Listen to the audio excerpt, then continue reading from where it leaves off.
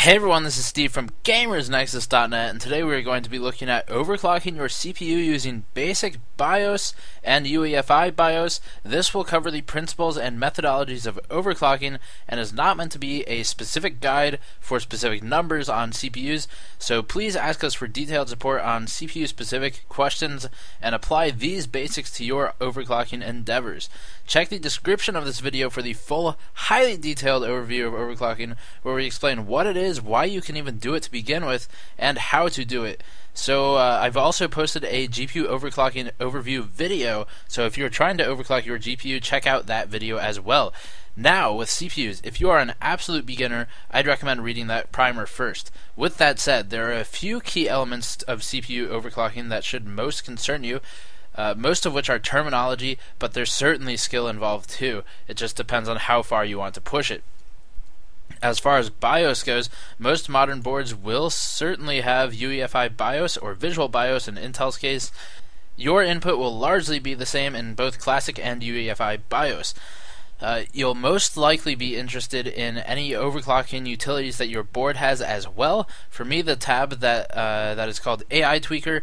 MSI also has an OC Genie utility. Asus has AI Tweaking. ASRock has their own proprietary overclocking tab, and they're all primarily the same at the end of the day. Some are certainly more detailed than others.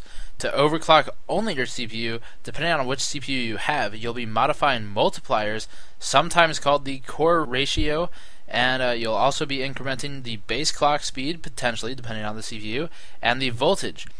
Here's how they all work together. The internal clock rate, which is your CPU speed, the number often advertised as x.x gigahertz, 2.9 gigahertz, that is called the internal clock rate.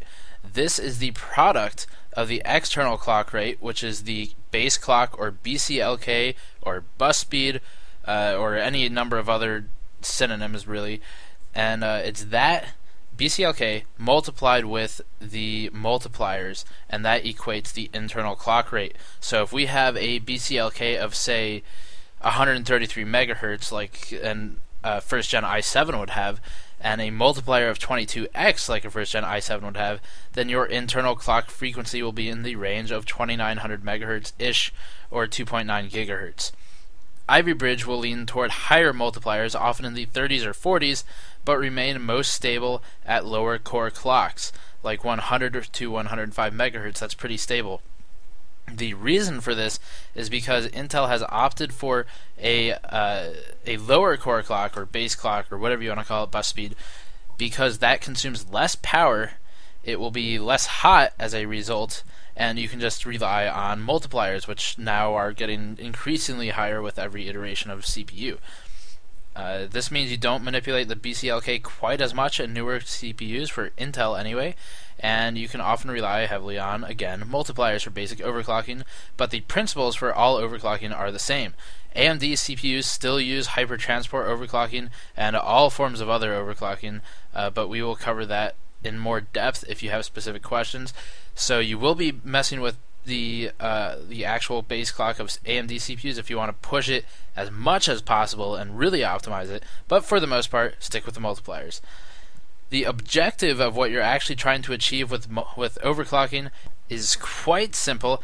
After reading the detailed article, you will be aware that overclocking serves primarily to speed up multi-threaded applications that can utilize more processing power.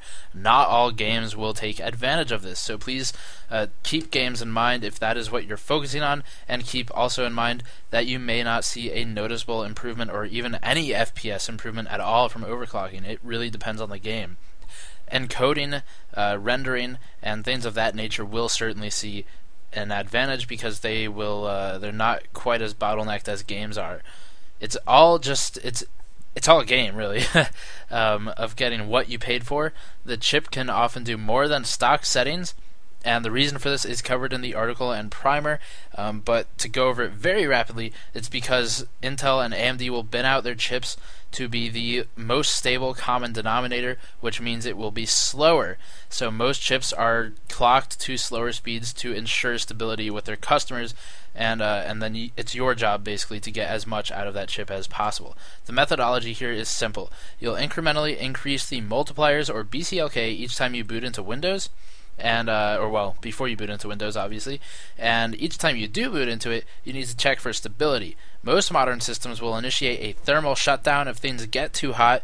This is an attempt to preserve the CPU, so don't freak out if it happens. It's probably a good thing because it's protecting you, most likely. Any freezing or shutdowns are an indication of volatility in the CPU's overclocked settings, and you should probably step it back a little bit. I would recommend running Prime 95 to run torture tests on as many threads as possible. This should provoke a failure in a contained environment if the settings are unstable, and if the CPU seems to be surviving, you may be able to continue to increment those multipliers and BCLK a bit further. Keep running this test every time you increase things because you'll want to provoke that failure as soon as possible. That way it doesn't happen in the middle of something important. Once you find the threshold at which the system becomes unstable, it is time to start considering voltage modifications or decreasing the OC levels. Those are your two options. You can either step it back or increase voltage.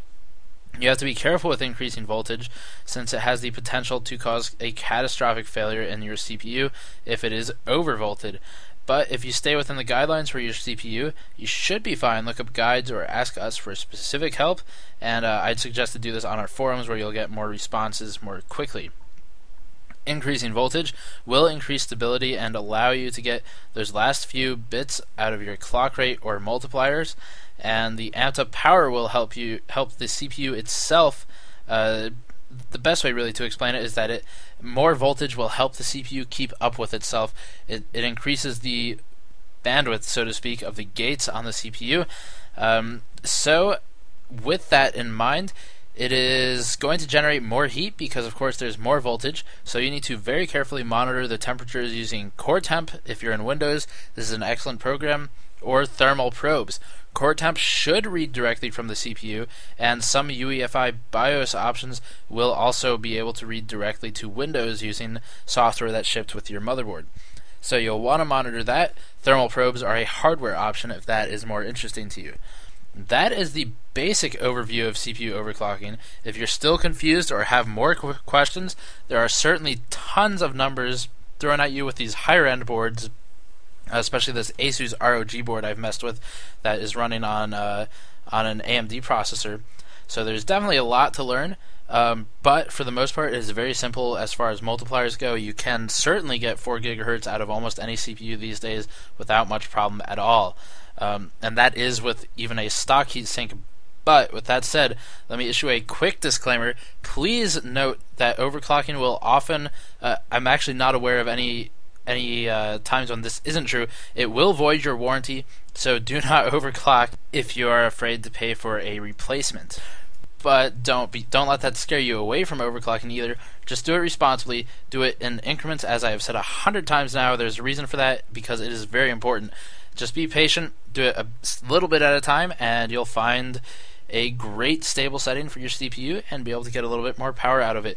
So with that, please let me know if you have questions, comment, like, and subscribe as always for more videos like this. Check our forums for the very responsive staff that we have who will help you with almost any question you have about CPUs and overclocking.